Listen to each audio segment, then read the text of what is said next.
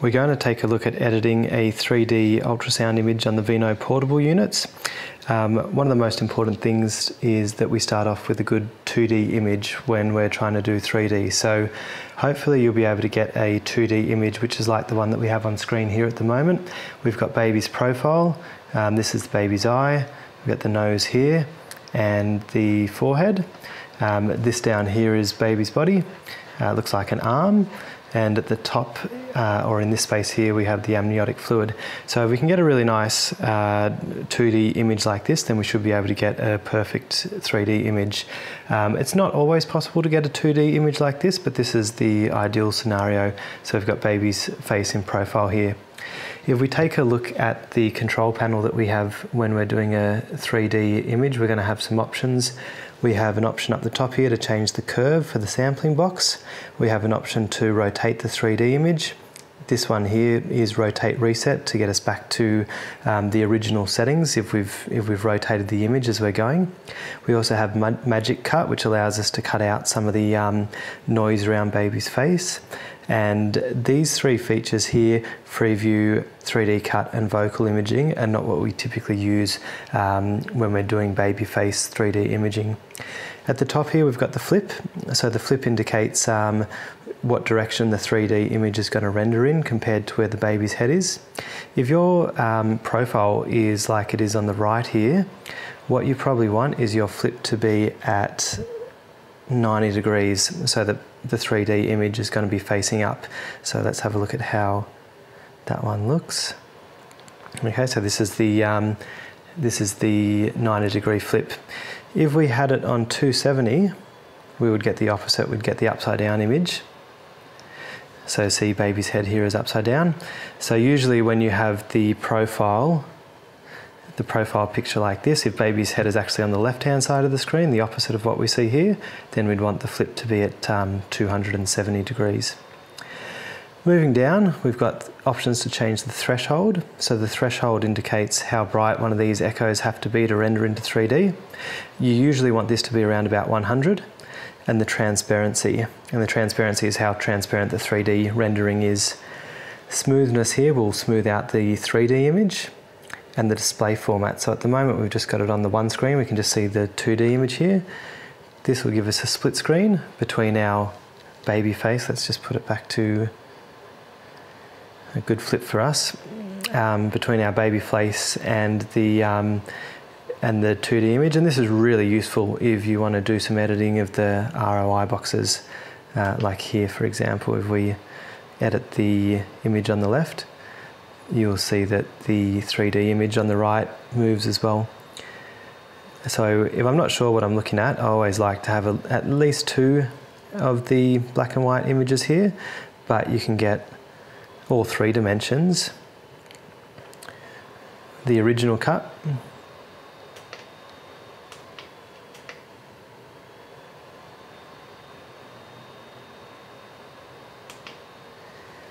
so here we've got the original cut up the top left. Then this is the other axis, and then this is looking straight on top, and this is our 3D rendering. Okay, sliding across, we have some other options here. We've got the render type, so at the moment we've got it on the HQ render. Let's just change that to grad light. It's much easier and quicker to edit the images in grad light because there's less information for the unit to process. So moving the image around, changing the settings. For example, I'll just change the threshold here to show you what that does. It happens very quickly, whereas in HQ there's a lot of data to process, and so it happens a little bit slower. So decreasing the threshold will render more of the echoes. And at the lowest point, just everything is going to look like it's everything that's in the 2D image is going to appear here in the 3D image, which we don't want. So as I said, we usually have that up around 100.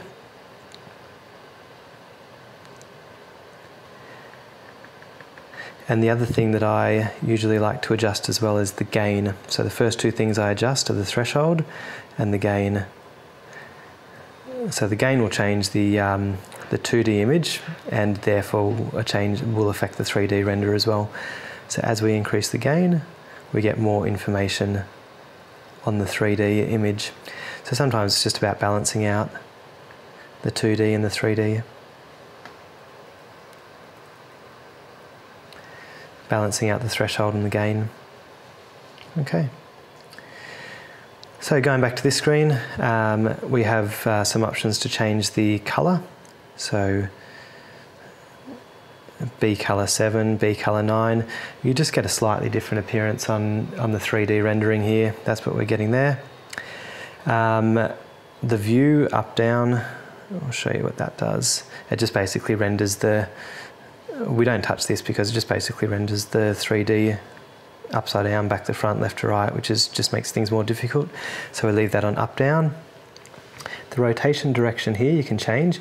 Rotation direction is only useful if you're going to be using your steer knob to rotate the image. So for example, at the moment we're rotating on the x-axis. And if I change that, we can rotate on the y or the z-axis.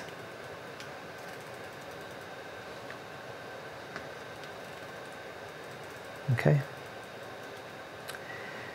The render type, again, we don't change because if you have a look at what it does, it just it's not useful for baby face imaging. The movement step, this is not for 3D baby imaging, so we typically don't touch this either. Moving across, we can edit using the touchscreen. So this is a really nice, easy way. You can just drag your 3D image with your finger. If you want to rotate on one axis, just touch once, and then do the rotation on that axis. Likewise, you can select a 2D image and you can move that around, or you can use your cursor and you can click on any of these lines and drag them across to change your region of interest.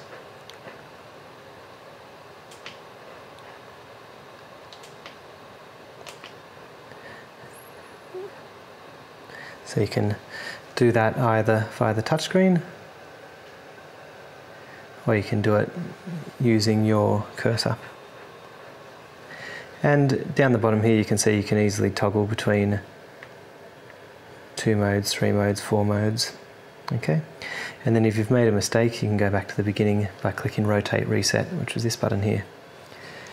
Now if we go back to 3D, what we might do is choose another image and start right from the beginning with how we might edit this image. If it, we'll hit Rotate Reset. We'll see if we can get this image and do what we would do to change it normally. So having a look at this image, I can see a couple of things by looking at the 4-screen view. First of all, I can see that it's not the ideal, in this case they've taken the profile face on rather than taking the profile side on, which is what we've got here in the other axis. So it's not the ideal view to begin with, but it's okay, we can manage this.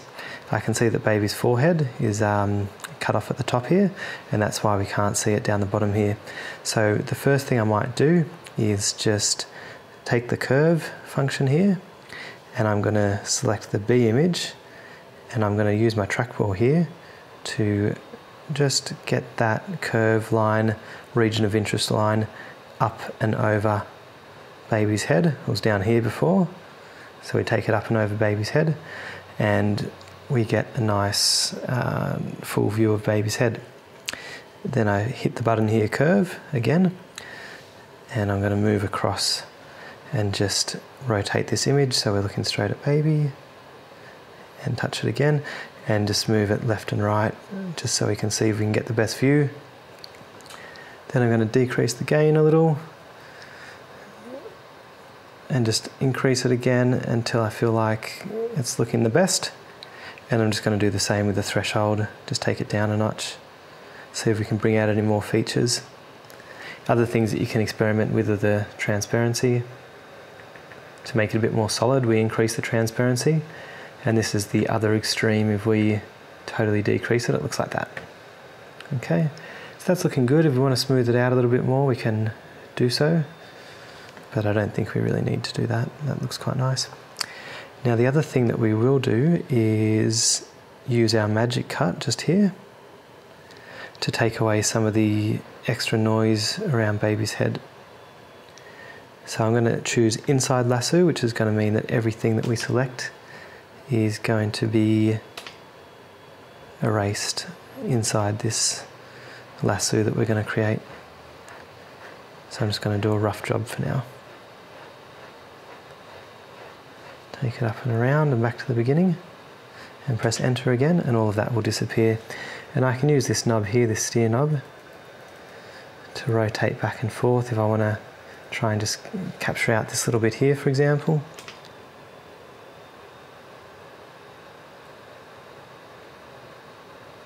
And you can do this as many times as you like until you get rid of all the noise.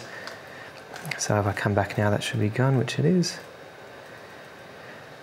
And if we wanted to, we could go around and we could take all of these ones out of the back there, but I don't think that's necessary for now. So let's go back to 3D. And what I might do is just decrease, or increase the threshold rather, just to get rid of that last little bit of noise around baby's nose. And once I'm happy with that, I just make sure that it's on 3D, and I click the display format and give it one final little rotation there, and I'm just going to hit the save button.